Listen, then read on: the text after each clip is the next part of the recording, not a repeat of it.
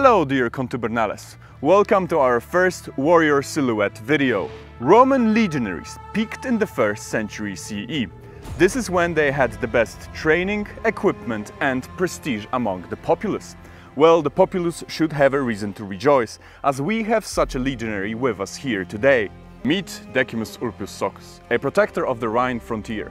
His heavy infantry unit is deployed here to protect the empire from the Germanic threat.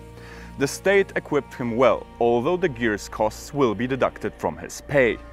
Let's have a look at all this equipment with which the Romans fought their wars of territorial expansion and frontiers protection.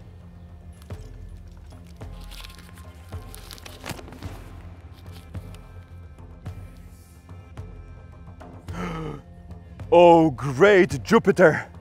Are these socks and sandals?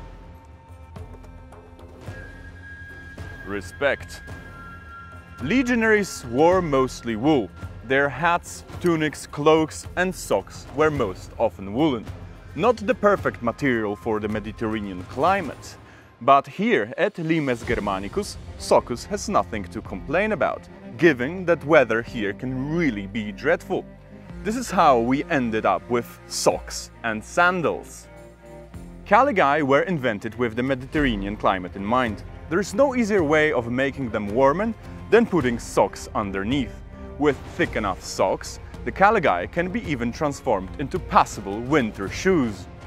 The sandal design was not only chosen due to it being good for warm weather, it consisted of less leather than a closed shoe, making it lighter. In addition, spaces between the leather straps give CALIGAE great ventilation. Crossing rivers and muddy terrain is much easier when you know your shoes will dry quickly after the crossing. Apart from ventilation, these spaces are also great for when a stone falls into a shoe. Instead of taking off the whole thing in order to remove the stone, you can easily dig it out with a finger. However, it most often falls out with a few more steps. CALIGAE have a thick and hobnailed sole. The hobnails are meant to increase the life expectancy of the shoe, as legionaries are people who walk the most around the empire with a grandiose network of paved roads. If not for the hobnails, the CALIGAE would take a heavy toll from all this paving. Moreover, this metallic sole gives legionaries advantage in combat by increasing their traction and making their kicks and stomps deal greater damage. Moving from bottom up, we stay in the realm of leather. Next item on our list is a CINGULUM, belt characteristic of Roman legionaries. Its primary practical function was to transfer some of the armor's weight from shoulders to hips. CINGULUM must be buckled up tightly for the weight to be properly distributed. Moreover, it makes the armor fit our legionary better. And the better it fits, the better it protects. With functionality in mind, one could compare it to a powerlifting belt, increasing the wearer's core stability and decreasing risk of injury. The belt's secondary function was keeping GLADIUS's scabbard in place. If it wasn't for CINGULUM, it would be quite hard to unsheath the sword. Who knew that belts could be so crucial when it comes to hurting people with pointy metal sticks? CINGULUM is also worn for its aesthetic value. The belt most often is equipped with leather strips decorated with metal elements. These metal decorations, when marching, hit each other, creating a specific sound. The camp and barrack life requires a legionary to carry with him many small items, such as a knife, wax tablet, multi-tool, a flint, or many others. All of these things are carried in a leather bag on the left side of a legionary, opposing the gladius. PERA is the Latin name for the bag. With gladius already mentioned and us still being in the belt area, let's jump straight into legionary armament. Here we have a gladius, famed short sword of the legionaries. The blades found by archaeologists vary in length from 50 to 65 centimeters. Another 20 centimeters goes for a wooden, ivory or bronze handle. With it, we end up with a perfect sword for dense formations. The Gladius is a straight, double-edged and wide sword, from 5 to 7 centimeters wide to be exact. This amount of metal makes it quite heavy, but also effective at not only stabbing, but also cutting. We know there are not many slashing with a Gladius fans out there, but for Rome's sake, you could chop wood with it. Gladius is always worn on the right by the legionaries. Again, it is mostly just a practical application, as the soldier's left side is covered by a shield, which hinders an unsheathing motion. Instead, Gladius's shortness allows for easy pulling out from the right. What if a Gladius was lost mid-battle? Is our legionary left defenseless? Well, it depends on what he's doing with his pay. If all of the money is lost on women and gambling, then yeah, losing a Gladius mid-battle can be quite life-changing, or rather life-ending. A more prudent legionary would buy himself a PUGIO, a special kind of dagger that was not supplied by the Roman state. You see, our guy Socus is reasonable. On his left we can find a PUGIO, a wide and short blade, which with a SCUTUM works very similar to a Gladius, with one exception. Here the only thrusting and no slashing theory actually works, unless our legionary is finishing off his foe by cutting his throat. Last purely offensive tool in the hands of our legionary is a PILUM, a javelin that in times of need could pass a test for a spear, as it was 2 meters long. Pila were thrown at an enemy right before contact. The PILUM's spearhead is long, squared and bendy. The length ensures deep shield penetration. The squared shape and bendiness make it removing from a shield hard, especially when you only have a few seconds before legionaries come at you charging with their swords. The bendiness also enables a quick recycling of a PILUM. When the legions have an initiative, a PILUM can be used more than once or twice during the same engagement. All that you need to straighten out a PILUM is a fist-sized rock and a little bit of time. With sufficient practice, you can be throwing this thing at a distance of 20 meters or farther, although we found 20 meters to be already a sensible throwing distance for a javelin weighing 1.4 kilograms. Especially that when charging, it takes around 8 seconds for a man to run 20 meters. Definitely enough time to draw a sword. All of these weapons, Gladius and PUGIO in particular, would be quite useless at an ancient battlefield if it wasn't for SCUTUM. Big curved rectangular shield made out of glued wooden slats and covered with linen. On its rants it's finished up with leather or metal. Shield's handle and user's hand is protected by a steel umbo. All of this weighs from 5 to 8 kilograms. Although SCUTUM can also be used offensively, its primary function was purely defensive. With proper stance taken, the shield covers almost the whole legionary. Moreover, its shape allows for execution of very effective defensive formations, like a shield wall or a testudo, the famous Roman tortoise formation. For further defense and protection, our legionary puts on his steel uniform. Underneath it, a SUBARMALIS is worn, a linen vest padded with wool.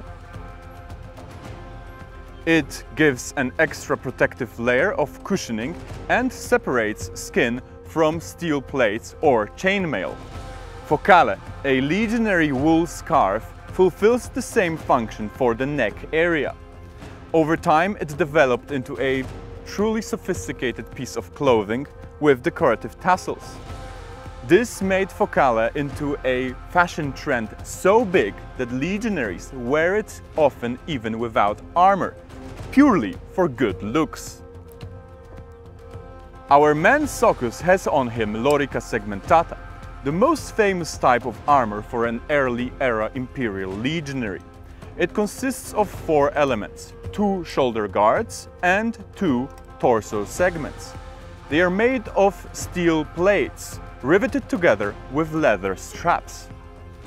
Lorica segmentata can look quite cumbersome at first, but with its many joints, it adapts itself to whatever the Legionary is doing, making it quite comfortable.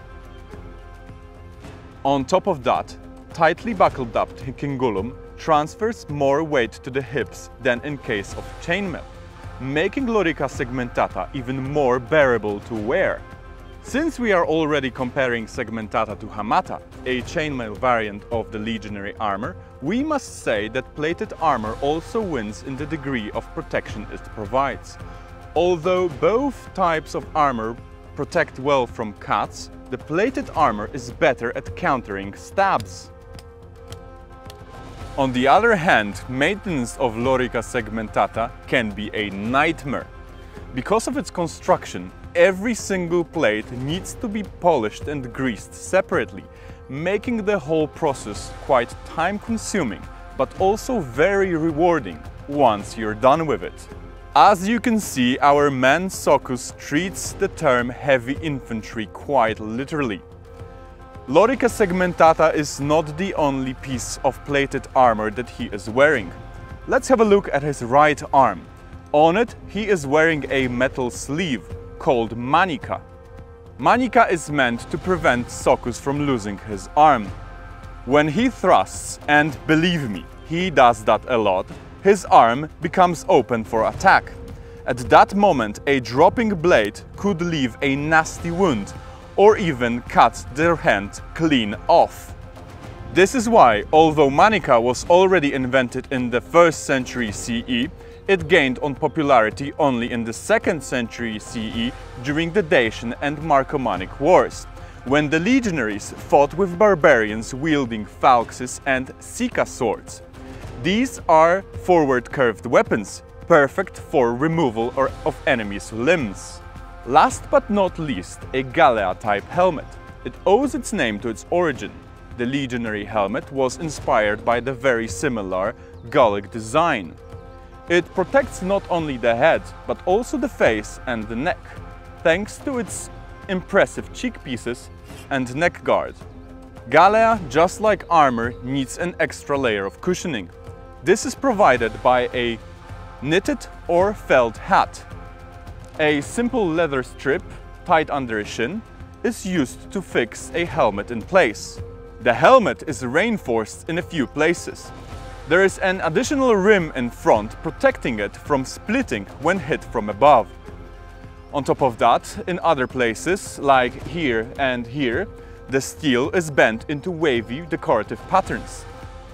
Apart from beautifying the helmet, they also make it more resilient. During battle, Roman legionaries received their orders with specific sounds.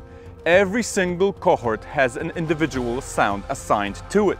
That is why GALEA has these crucial ear holes that do not obstruct hearing. At the very top of the helmet there is a handle for a cresta, used for mounting a feather plume. These plumes on daily basis are used for officers' recognition, but also have a decorative function, utilized by simple legionaries at triumphs. There you have it, a simple but well-equipped legionary from the 1st century CE. Probably the heaviest infantry unit that the world had to offer at the time. It is incredible how well thought out this whole gear set is. What strikes me the most is the level of aesthetic thought put into the design. A legionary in his full armor is not only well prepped for a fight, but also just looks good. Who knew that all you needed to conquer the world was giving your boys some head and torso protection, the biggest shield that you could think of, teaching them to form neat squares, and making sure that they can walk over 30 kilometers a day? Okay, there are much more things needed for world domination.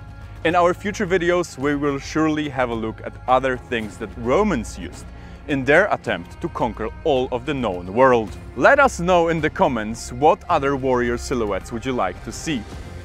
In time we can do Roman officers, gladiators, Greek hoplites and some barbarians. We also do not want to limit ourselves only to antiquity. Perhaps you can inspire us to do something else. only time will tell. Thank you for watching.